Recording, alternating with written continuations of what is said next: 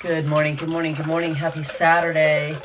This is a very impromptu, not planned, quick Energize Live before I go press play. I don't even have the tiny mic out, y'all. We are just doing a quick Energize Live. My husband and my daughter went to go get our tree, and I'm about to press play on leg day, but I have to make my Energize first, and you already know how I feel about making my Energize by myself. So I thought, okay, we'll just connect super quick. I don't know how good the sound is. It doesn't really matter today. You know, we're just connecting. No tiny mic. No, we're just gonna make some Energize together really quick, and then I'm gonna go press play on leg day, day 15. I'm feeling like I need this Energize a lot today. Okay, tell me how your Thanksgiving was. Tell me how you're feeling today. I almost did a reel yesterday, and quite frankly, I just couldn't get it to work before we had to leave. We went to the ship yesterday to see Jesse, and, you know, being the day after Thanksgiving. And I do know that, you know, sometimes people have their holiday celebrations on the days that aren't the actual days, which is fine, because guess what? It's just a day.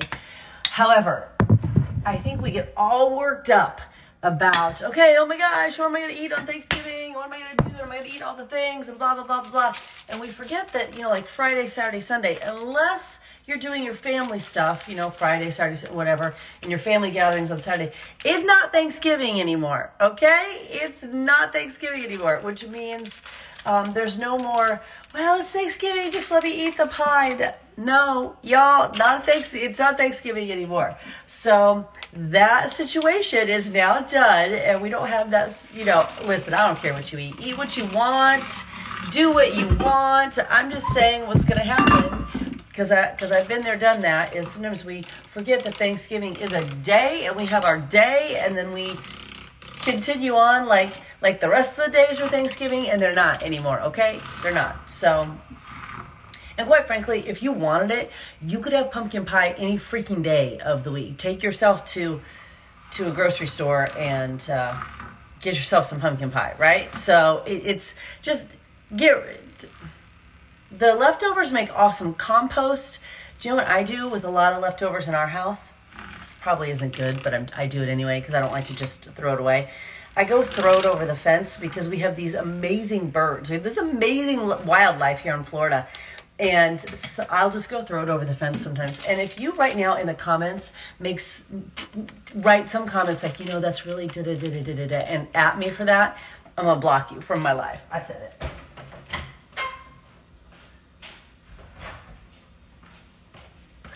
Here's another thing you could do with leftovers. Sometimes, now this is really more for big cities. This is more for big cities. My girls, when they lived in New York, sometimes would take their leftovers to the unhoused people who were on the streets. They were unhoused. So that's really more if you're in a bigger city, or, Doris, I'm not giving them to the alligators. I don't have water right behind my house. I don't, but I have really amazing birds, and I actually like seeing them. So sometimes I just throw things like, you know, maybe salad that's a little old, or, you know, some veggies, some things like that, you know. I'll give that. So my girls used to, what is happening out there? It's probably a lady. My girls used to take their leftovers for certain things to, you know, the unhoused people in the city, and give it to them. And which is, you know, if you don't do that, sometimes they don't have food. So we have to go let Lady in because she's about to have a breakdown. Y'all, this dog, do you know what would solve this problem? Learn to use the doggy door. Your sisters have. I'm telling you, I did not work out yesterday. I took yesterday as my rest day because we went over to the ship to see Jessie, which was so fun. Spent quite a bit of the day over there with her yesterday, so I did not get my workout in yesterday, and it's 9:20. We slept in this morning, which is also okay. And we slept in. Those two went to get the tree, so I haven't started my workout yet. I'm about to start my workout. I am cranky right now. Like, I need my workout right now, you know? Kelly, I know exactly what you're talking about. I know exactly what you're talking about because my daughter lives there.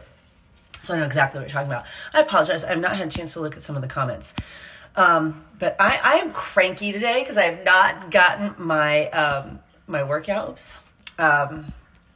yet. So hold on, I'm just kind of looking through. Yeah, lots of great ideas. Lots of great ideas for leftovers.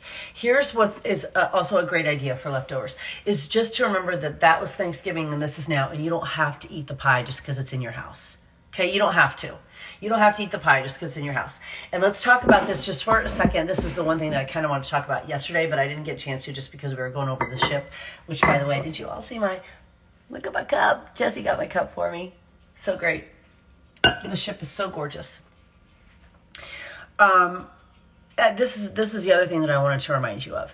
What you ate or didn't eat on Thanksgiving is not a statement on your moral character, okay? What you ate or what you didn't eat, it has nothing to do with who you are as a human being. It's not a statement on your moral character, and you're not a bad person. You don't have no willpower. You don't have none of that. That has nothing to do. You ate some food, okay? So what I want you to do is assess how you feel on the other side of the decisions that you made. And if you feel awesome, then you probably made good decisions that help you fuel and function at your best. Awesome. But if you feel like you feel a little bit off, and you feel kind of sluggish or whatever, that is all data. Okay, that's data. So I noticed that on days like this, family situations, family gatherings, things like that, I'm a salt eater. I'm not a sweet eater. I don't care about the desserts at all. I'm a salt eater. So I notice that I definitely eat more sodium on days like this, definitely more. We had this really amazing whole plant-based charcuterie board of plant-based cheeses and gluten-free crackers and, all those things like that. And so I'm definitely eating more sodium. You're eating vegetables or things like that might be seasoned with a little bit more salt. I know that I am eating more sodium on that day. Okay, so I noticed that on the next day. That's data. I'm like, oh, right, I'm probably eating more sodium. I notice that. It affects how I feel. So what should I do? I should hydrate even more to help flush that out because that's data. Data, okay? So I think I shared this last week that I used to always teach on the Friday. I teach group exercise on the Friday after Thanksgiving. So Friday morning, I would teach some kind of class at the YMCA on the Friday after Thanksgiving. What is going on with my hair? It's crazy. And people would be like, oh my God, I'm so sluggish. I'm so whatever. I'm working. I'm like, right, not because you ate, 15,000 calories. You just ate stuff probably that you don't eat on the regular, right?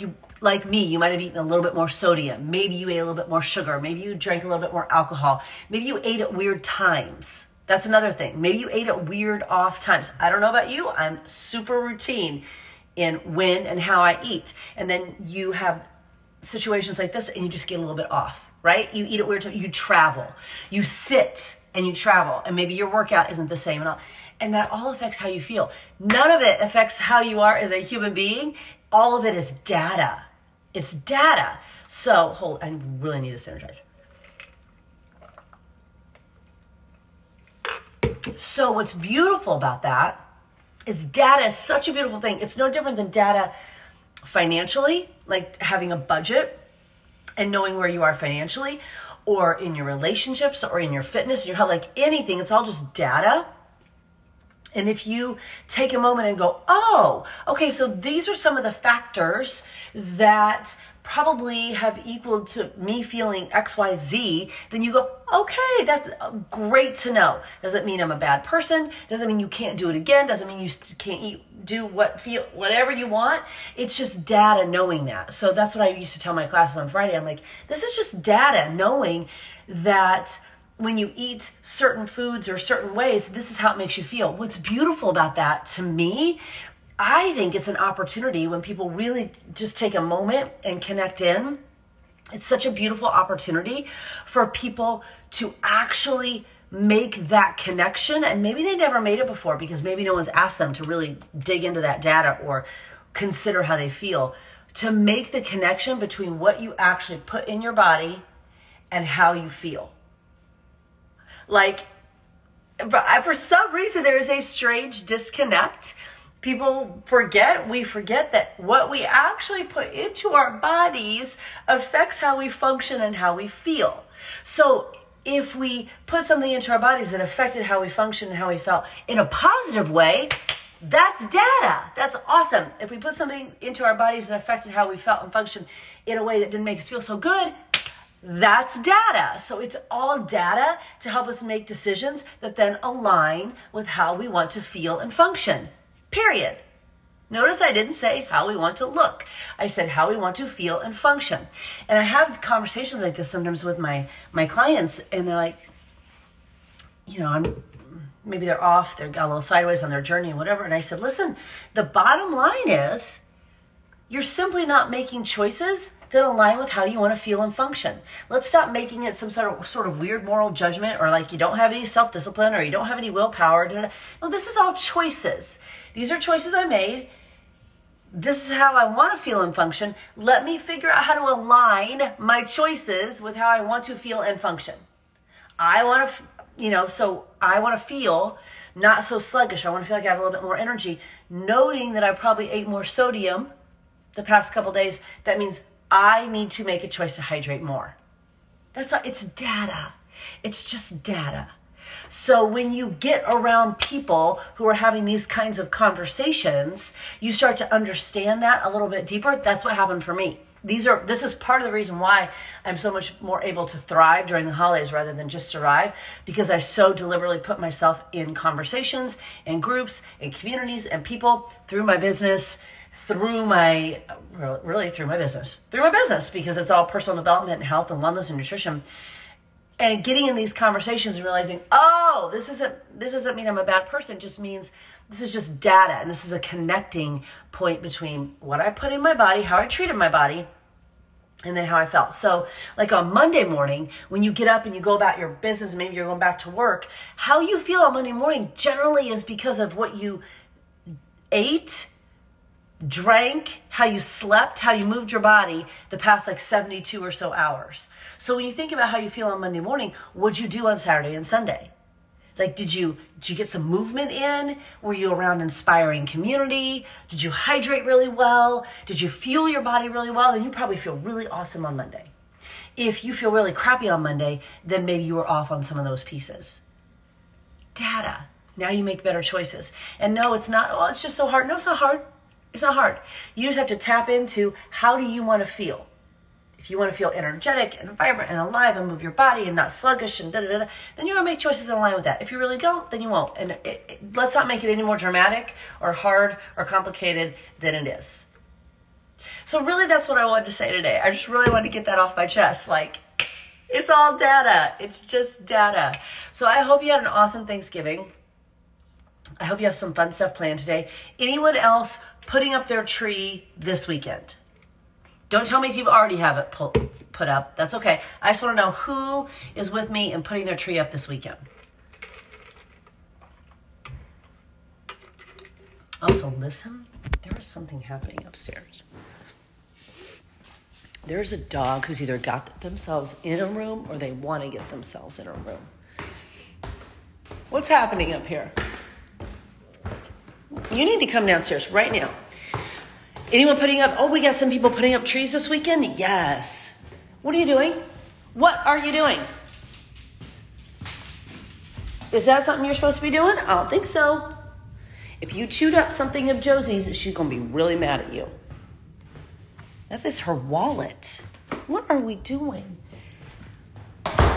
Get out. You all know who that was, right? Look at her standing there. Go. Go. Patty. I'm laughing at your comment. When you're an only child, it's a whole weekend event.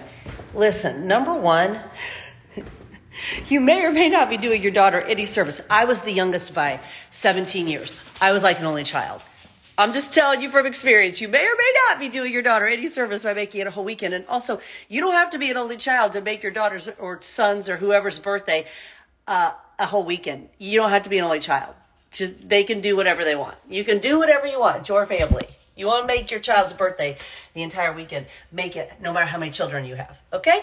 So that also means if you want to put up your Christmas tree, you can do that too. Okay, so some people are putting up Christmas trees. It looks like a lot of people, some people putting up tomorrow, adding the ornaments this weekend. Some people are up every year the day after Thanksgiving. We would have done that too. That's normally what we do as well, but we went to the ship yesterday to see Jessie. So that's why it's today. Sawyer is being bad. They're ridiculous. Okay, I'm going to go press play. Look at her now. Listen, y'all, I cannot with this dog. Look at this. I'm going to go press play, get my leg day in, and then later on stories, I'll show you the tree. We're not sure. We're thinking about right here. We're thinking about right here. Thinking about right here. Not really sure which place we're going to put it. So I'll show you that later on stories. Here or here. If we do it here, you're going to have to get yourself up, dog. Thank you. If we do it over here, we have to move the table out a little bit. So we'll see. Okay. I need this workout a lot so that I can get myself back on track, feel better, feel less cranky. You like it by the window? But which window? Which window? Window A? I kind of like it there. Window B. This doesn't work for me as much because there's too much that has to move to make it work. This is really where I want it. We have a very tall ceiling. We can get a big old honking tree, which I like a lot.